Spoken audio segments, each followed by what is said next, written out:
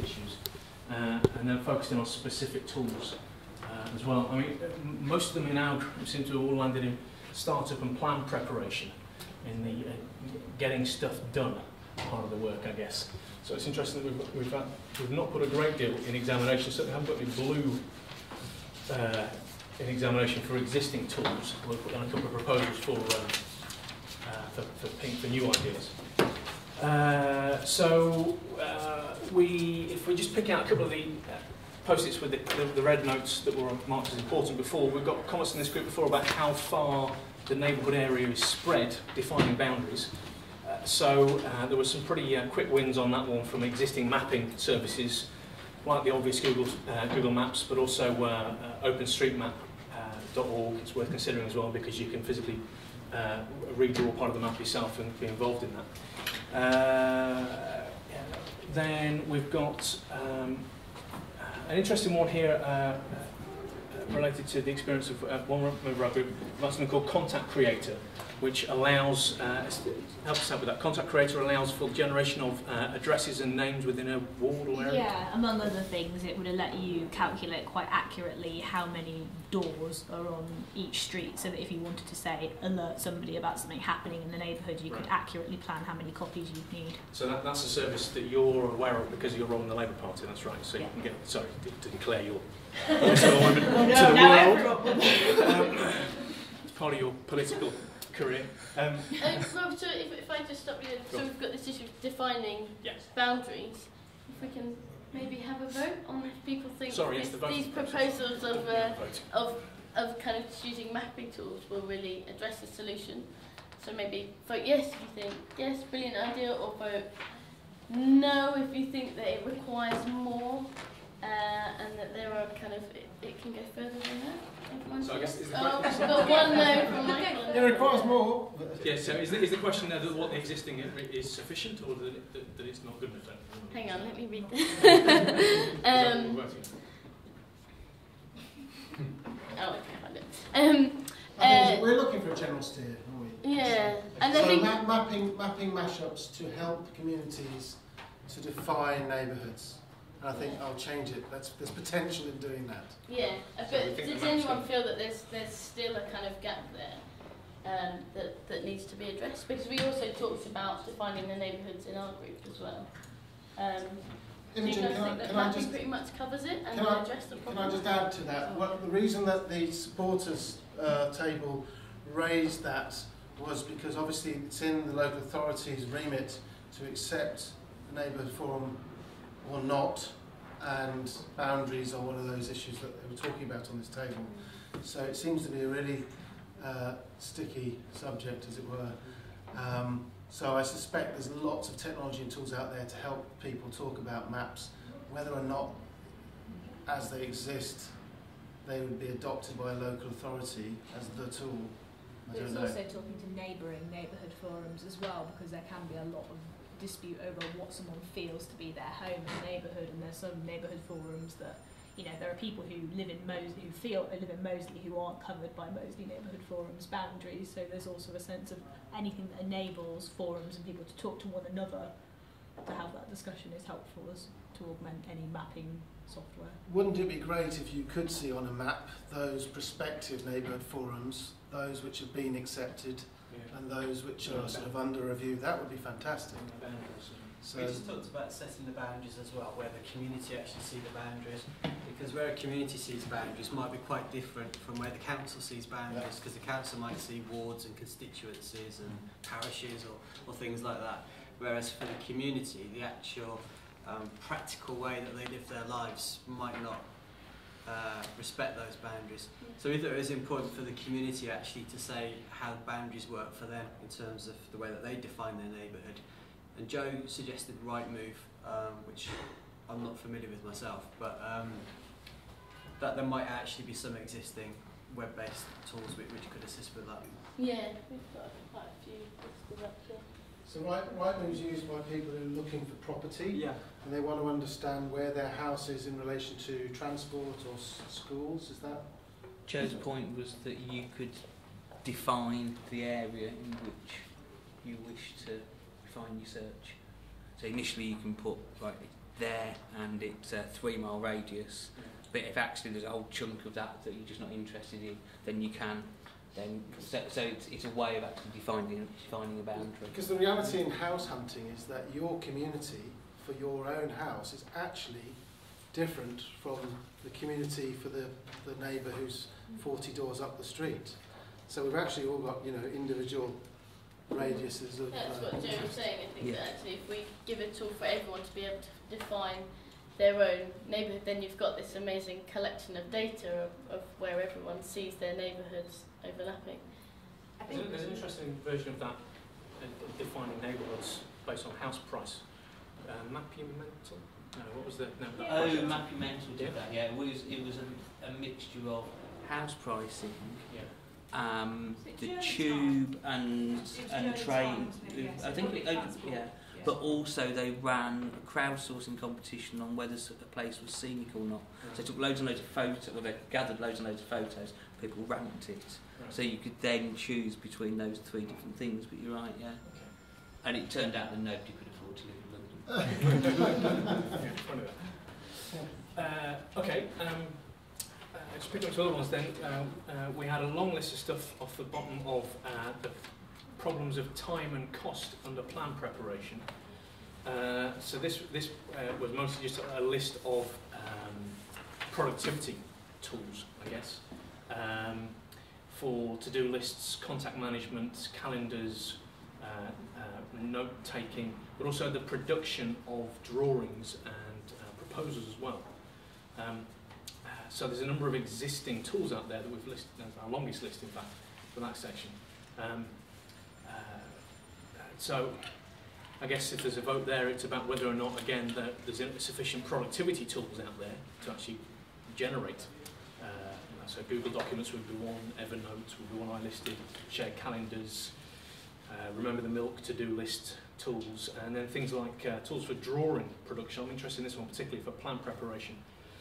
Google SketchUp, a modelling service that anybody could learn a tutorial for. So is that the thing to vote on there, whether or not there's sufficient tools out there already to help with the actual production of something from organisation management point of view? But if you don't feel it's relevant to you and your profession and what you do at work, you might not need to vote. But I suppose we're particularly interested in hearing from those people who may be sitting in the other groups now that help define those issues to begin with. Yeah, so time and cost was the hook in the plan preparation. Are the existing tools we've described sufficient to cover that time? So how many planners do we have in the room? 2. So of the planners in the room, in the local authority would lead, traditionally, in preparing the plans, certainly the larger scale. Do we think that there are sufficient tools out there, particularly web tools, or available via the web, for communities to start doing that? Personally, I think there's going to be a complete cultural shift, and even the kind of technical planning language just can't be used. And so I think things like citizen journalism and using creative arts and need to be used to enable people to tell stories about the place, to say what their feelings are about certain buildings and about certain spaces. And so it's just got to be completely opened up in a way that's accessible to the community. I don't think that there are resources that I can think of that do that, but I think it's about creative thinking, and it's just more really about common sense as well, and just like with practical workshops, things that people can just engage in because you make it interesting to them. You talk about stories, you talk about things that they understand and know about.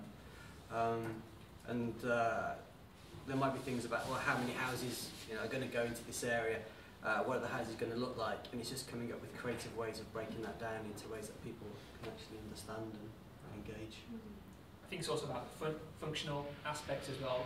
So don't forget, this is sort of going to be a semi-legal document at the end of the day, and it's used to inform land searches that happen on properties. So you need to make, I think these tools will take you so far, but there will still be an element for local authorities to do in terms of translating that into to do the aspects of a plan needs to do in terms of those legal aspects as well. So, but it does need both to work properly. And I think it needs a framework, it needs very specific guidance so that you're not wasting people's time by just coming up with ridiculous wish lists, but saying to them, these are actually the parameters in which we need decisions to be made, so everyone's clear, and that you agree that with the examiners, the independent examiner at the start of the process as well, so that everyone is going in the same direction. And that's quite interesting, because I think your point's really credible about it's the nature of the content of, maybe not necessarily of the plan, but the content that informs the documentation of the plan.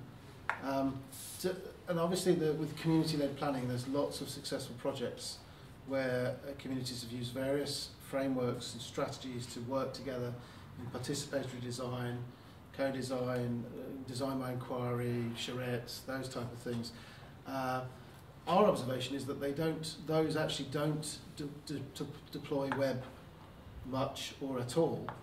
And so some of these concerns which were raised about who's turning up, the transparency of the process is full of quality, but it's not necessarily known by the larger community. So it seems to be there's an interesting balance that could be played out between there's really rich engagement projects where the content is owned entirely by the community. You talk about the storytelling, and then switching it to processes which will lead to content which actually starts to become adoptable. Because if there is a cultural shift, you're talking about the language, somewhere along that journey there is a change to, this is a document, let's check it to see if it complies. And if it doesn't, then you go back to the beginning again. You're probably always going to have a focus group as well, community people who are going to go along the whole journey with you, and they might be the ones who actually turn up physically and get involved in charrettes and different things like that. And then specific ideas might come out of that group, which then you want to test with everyone in the community. And it might be that a web-based media is then used to test those ideas with everyone. And we talked about giving everyone an equal voice as well. And we said that post-it notes, like the ones that are up there, give everyone an equal voice. And if you could do that on the web, so that you give everyone a set number of words to use, and you give everyone one chance of saying what their response is to the issues which might come from a community group, then that's giving everyone in the community an equal voice, so you can say that we have realistically given everyone the chance to equally input the process. So is the question ultimately about the formatting the information that you recorded on that process, and then the way that's then turned into the time involved in transcribing that into a neighbourhood plan document of the right format for the independent examiner, isn't it? That's the process that we need tools for.